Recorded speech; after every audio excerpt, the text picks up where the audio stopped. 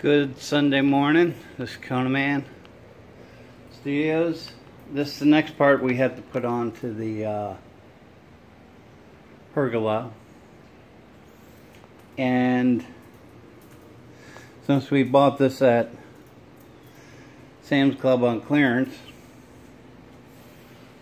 I sealed it and everything. This is the next parts that gotta go together.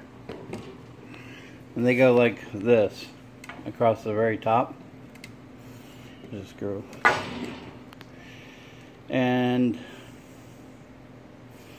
I got some of the screws, and I'm like going, if I'm gonna do it, might as well do it right. Yes, that's my morning OJ.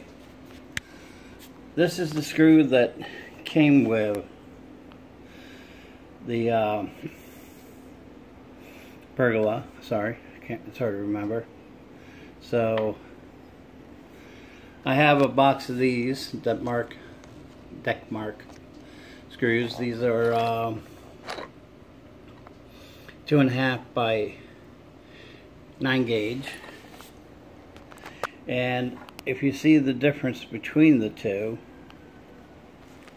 it's a thicker screw. That way, if I have to, I don't really have to shim it anymore. But I need to go get another box. I need 96 screws for this part up here. 12 per to get it together. But the fun part is these pieces here.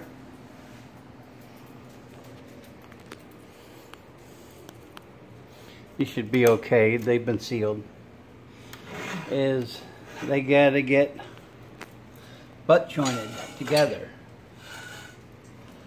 So I sealed the shit out of them. Excuse my French there. So when they butt up and the screws go through the top and through the bottom piece, I'll have at least a sealed joint. I thought about putting a little bit of silicone in there, and I'm like going, nah, I'm not going nuts. Well, my friend Steve will be over here on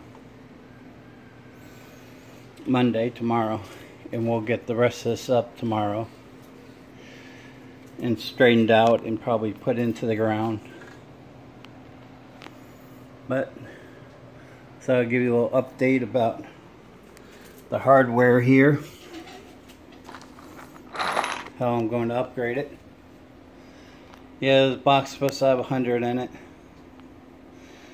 but it was an open box and it was only $1.50, so I'm not going to cry too much. You always buy deals when you can, especially on hardware, disposable stuff like this. Well, you guys have a wonderful morning, and I do suggest if you get one, upgrade the screws. They may be stainless. If they are, they're good, but as you see, these have a better bite and has this help thing so it doesn't move or get loose right up here.